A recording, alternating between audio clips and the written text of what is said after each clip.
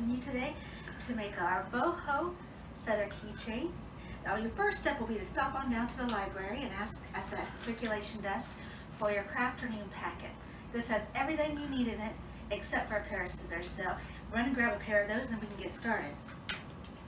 First thing you'll notice in your pack, you have an instruction sheet here, so if I go too fast or too slow for you, then you can always use this. If you notice in your pack you have these 3 bundles of floss, what we're going to do is for these top loops, and you can see mine's kind of wonky, just thread your scissors through there and we're going to snip through them on each end. Try to get through all the loops. If you don't get through all the loops, that's fine. And you do that to all 3 of your bundles. Then once those are cut, you can take off these papers. And what that does is that kind of gives us all uniform strings here. Now also in your pack you have this little piece of wire, which for our sake we are going to call a quill. And what we're going to do is we're going to take a piece of this string and you're going to be just tying it all the way down your quill. See how like these pieces are like that? You have these extra long kind of dangly ones, that's okay because we're going to cut those. So in your pack, if you have an oblong bead like this, leave about 1 inch at the top of your quill. If you have one of these more flat beads, about 1/2 inch will do. So if you can see on this one, I left about that much at the top and then you'll be good to go. It takes a little while, but I would recommend doing no more than 2 strands at a time because I got impatient and did 3, and when we go to smooth it out, it looks a little clumpy. So 1 or 2 strands at a time until you fill it up. Now what I did on our example here is I picked a dominant collar and then just used the other 2 as accents. So whatever you feel like, you just make it a happy little feather, like Bob Ross would say. So, yay, Bob Ross. So once you get your feather completely filled in like this, now you're going to look as kind of floppy and wonky like that. That's when this piece of paper comes in handy. Take out your wax piece of paper and you lay it down. And then with your paintbrush, you can use it to help straighten out the strands on your feather until you get it laying nice and flat. You don't want any of the strings to overlap because once you get that all laid out flat how you like it to be, then we're going to take this watered down glue mixture, kind of shake it up a little bit or stir it up.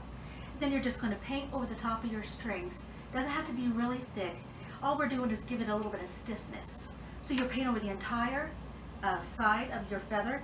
Then once that dries, about 15-20 minutes, as long as it's not humid, then you'll flip it over and then you'll do the exact same thing on the back side. Now, once that side is dry as well, if you look, is my artistic inspiration for a feather. It could be an arrowhead or a leaf, but for this instance, it's going to be a feather. So if you are confident in your ability to trim your artwork into the shape of a feather, you can kind of use my original guidelines to help you with that.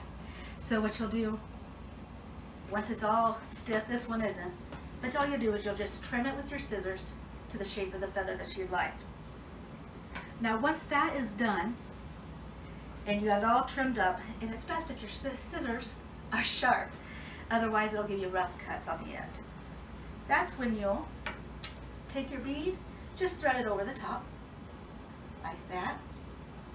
Then once that's on there, you'll take what seems like a random piece of yarn in your bag, but it really isn't, and you'll thread that to the loop at the top. And then once that's threaded through the loop at your top, you'll take your pom-pom, which I watched a lot of Netflix while I made these for you guys, so don't tell my boss. Once that's connected, what you'll do is you'll take this, and I won't do this for now since it's not attached.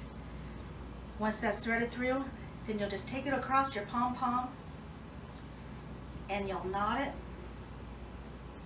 get it a little bit more even, like this. And it'll take a couple little squeezes to get it through all that yarn, but then just pull it tight until you feel like it can't give no more. It'll make your pom-pom look kind of wonky, but don't worry about it. Knot that a couple times. Don't cut the yarn turns yet. And you can fluff your guy around there a little bit more. You can fluff it more at the end too.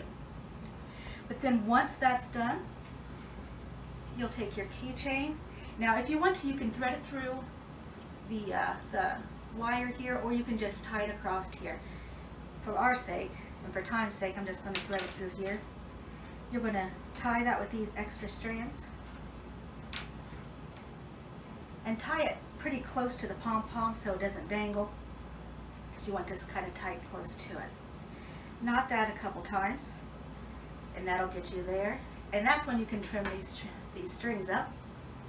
And then once those are all connected, you'll have your Boho Feather Keychain, and your finished product should look something like this. And it'll probably look a little better. This was my first try, and I got a little happy with the glue, so I'm a little stiff, so he's a little crunchy looking today, but see what you can do with it. Thanks so much, and we'll see you next month.